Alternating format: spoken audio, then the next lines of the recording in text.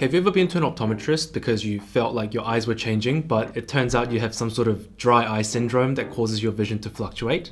Well, I see this on a daily basis, and I feel that if a lot of people knew just a few little tricks, then I feel like most of their vision problems would go away.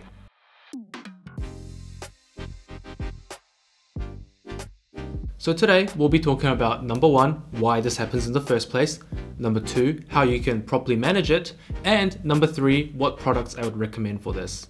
To begin, the type of dry eye that I'll be talking about today is posterior blepharitis, also known as Meibomian Gland Dysfunction, which is when our oil glands don't function properly, and it's estimated to affect about 35% of the global population. There are many things that contribute to causing an MGD, which include hormonal changes. Meibomian glands have hormonal receptors on them, so major changes to hormones can affect its production. Systemic medications like Roaccutane for skin, which can change the oil production physiology. Diet, something that I talked about in my omega-3 video right here. Prolonged computer use, and contact lens wear. As a result of these risk factors, the following 2 things happen. Number 1, hyperkeratinization. Normally functioning cells will proliferate, live its life, and then when their time is up, they will shed off.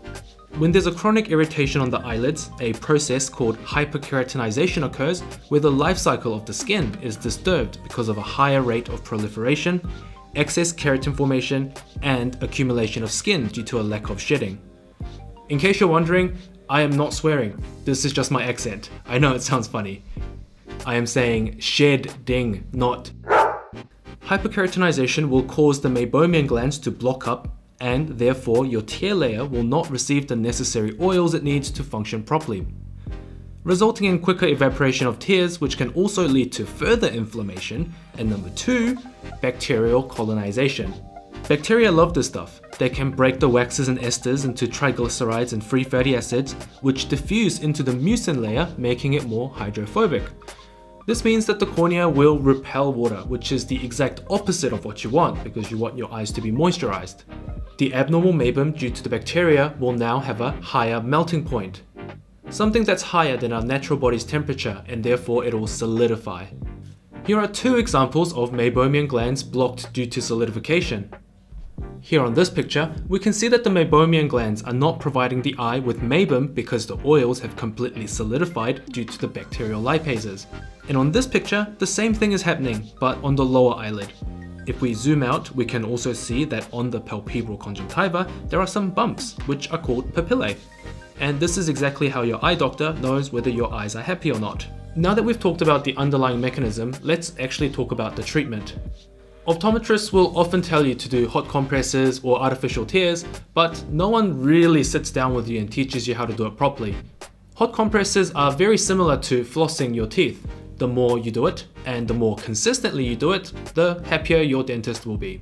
Likewise, with hot compresses, the more you do it, and the more consistently you do it, the happier your optometrist will be.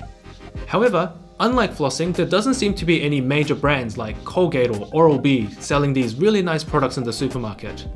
And for the longest time, I've heard various stories about how people do hot compresses, from using a warm flannel all the way to using used tea bags.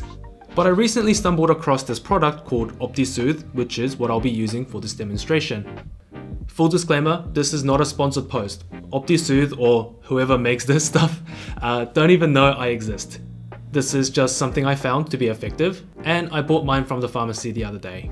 Which leads me to another point, that Optisoothe comes in 2 colors, so don't get confused. Green, which is an eyelid wipe used for anterior blepharitis, and blue, which is used for posterior blepharitis, or what we're talking about today, Meibomian Gland Dysfunction. If you can't find this product where you are, then don't worry. You can just use wheat bags that you have lying around the house, or you can just easily get one from Amazon or somewhere. To do this properly, you want to essentially heat the mask up so that we can melt away the blocked oil glands. The heat will make the oil more runny, and therefore your eyes will have a much easier time distributing it.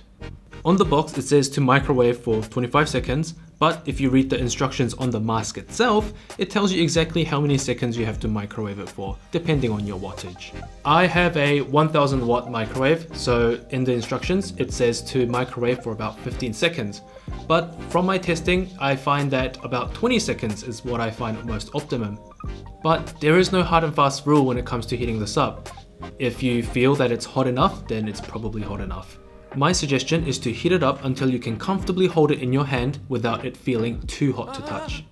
After heating, you want to apply it on your eyes while you have your eyes closed for about 5 to 7 minutes. If it feels way too hot, then allow enough time to cool before reapplying. For the next 5 minutes, stay calm and think about how happy your eyes will feel after this. I like to just shut off my brain for a few minutes and think about nothing. After the 5 minutes are up, for an added benefit, you can massage your eyelids. This is somewhat similar to squeezing toothpaste. You want to squeeze out all the oils out of these glands. One thing that I notice is that people massage their eyes in all the wrong ways. You want to massage upwards on the lower eyelid and downwards on the upper eyelid. You don't want to massage in a circular motion. After massaging, blink a few times and your eyes should immediately feel amazing. Do this anywhere from once a day to once a week, and your optometrist will love you for it. But more importantly, your eyes will love you for it. You can now work on the computer and go on your phone for hours without feeling so irritated. Well, there you have it, how to do hot compresses properly. If you learned something new, or at least found something useful, then yay, thumbs up to you. If you want to thumbs up back, then that would be greatly appreciated. Subscribe if you haven't already, and I'll see you in the next video.